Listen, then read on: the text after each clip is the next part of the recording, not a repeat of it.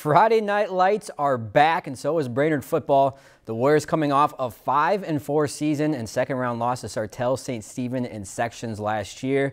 And oh yeah, they're led by the longest tenured head coach in MSHSL football history, Ron Stolsky, beginning his 56th season overall, 43rd at Brainerd, and at home tonight against the Buffalo Bison.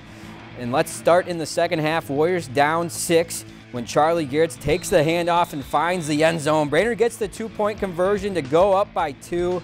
How about some defense now? Isaac Hines gets through the middle and stuffs the Bison running back in his track, but that wouldn't stop the Bison from getting close enough to kick a field goal here to take back the lead by 1 in the fourth.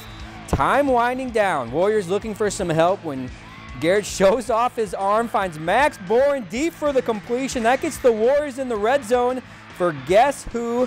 Garrett finds the end zone to put the Warriors back on top, 28-23 with less than 2 minutes to go.